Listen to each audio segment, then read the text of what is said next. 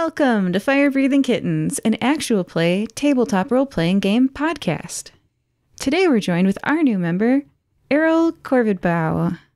Thank you for joining us, Errol. Can you tell our listeners what you look like? Errol Corvidbough is my name.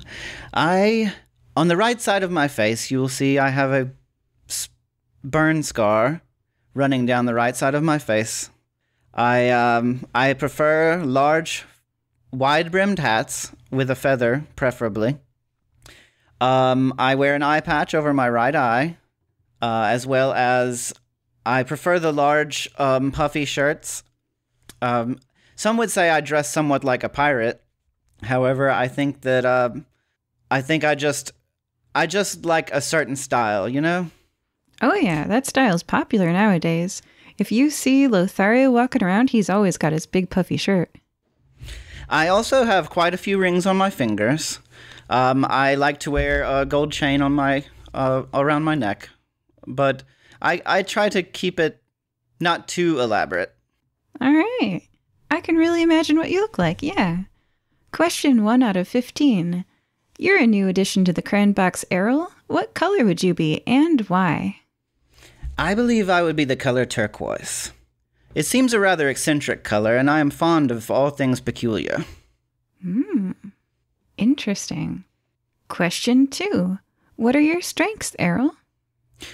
No matter what circumstances I find myself in, I seem to be able to find my way out if along with the help of my friends. It always seems that whenever I'm stuck in the mud, someone comes along to help me out. Being likable is really the only skill that exists. All of the other ones fall to the wayside. That is the most important trait a person has. But everybody's got some. Question 3 is, what are your weaknesses? Well, my friends would probably say that I make overcomplicated plans. I do my best to find our way out of situations, but oftentimes I find the most difficult way around a problem. I've never done that before. Wait, no. I do that all the time. That's relatable. See? You're likable. Question 4. Where did you grow up, Errol? I grew up on the streets of Jishop.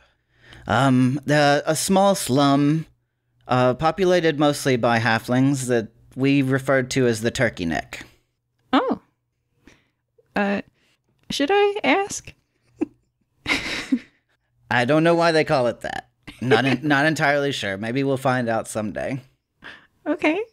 All right. Question 5. Why did you want to join the Fire Breathing Kittens Guild, Errol? For me, it comes back down to having people to work with. It always seems that you need people around you to succeed.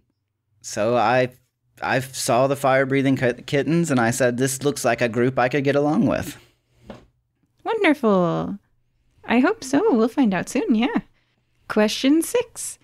If you were given a 1-minute advertisement time spot, sort of like a commercial that the entire city would see during the annual Nikimoy fighting tournament, a Super Bowl, if you would, what would you fill that advertisement with? Come one, come all, and see the amazing feats of daring do. Errol Corvidbough has faced 1,000 dangers and always come out on top. All of this for the low, low price of 20 gold.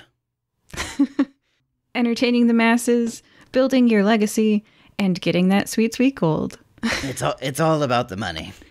Oh, no. Okay. Well, I mean, you got to pay for that ad somehow. I hear they're expensive. Question 7. Errol, what do you like doing in your spare time? I like to just lean back at the local tavern and have a few drinks and meals with friends. That sounds nice. Yeah. Question 8. What things in life are still a mystery to you? It seems to me, unfortunately, people tend to go missing a lot. There's always quests to find people or find a missing person. My birth parents unfortunately disappeared when I was quite young, and I am always looking out to help people who have lost people in order to help them find their loved ones. So the mystery to me is, why do people go missing all the time? Yes. Yes, it seems like there's quite a high number of missing people. Now that I'm thinking about it, it's almost as if it's a plot device used by... Anyway, why are there so many missing people? Question 9. Everyone's got one, but not everyone knows about it. What's your annoying habit? My good friend Kalamon says that I brag too much. I get carried away telling stories and telling everybody about these great adventures, and I take it over the top. But to me, it's just entertainment. What good is a story if people don't enjoy it? So I spice it up a little, you know? Yeah. I mean, is the truth more important than their laughter and smiles? I would say it's a mix, you know? Yeah. Some truth, some great storytelling. Yeah. Both. Yeah. Do you speak any other languages, Errol? I speak Draconic, Halfling, and Common. Draconic to keep an eye on some old foes, and Halfling, I grew up speaking Halfling, and Common to speak with everybody else. Yeah. Well, that's a useful bunch of languages. You'll be good at translating for the group. Question 11. Where would you like to visit? I have always desired to visit the town of Errol. Someone decided to name a town after me, and I find this quite interesting. Yes. You're so popular that they named the town after you? My goodness. You've got to see it. Well, that makes sense. Yeah.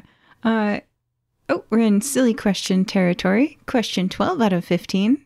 Do you like pickles, Errol?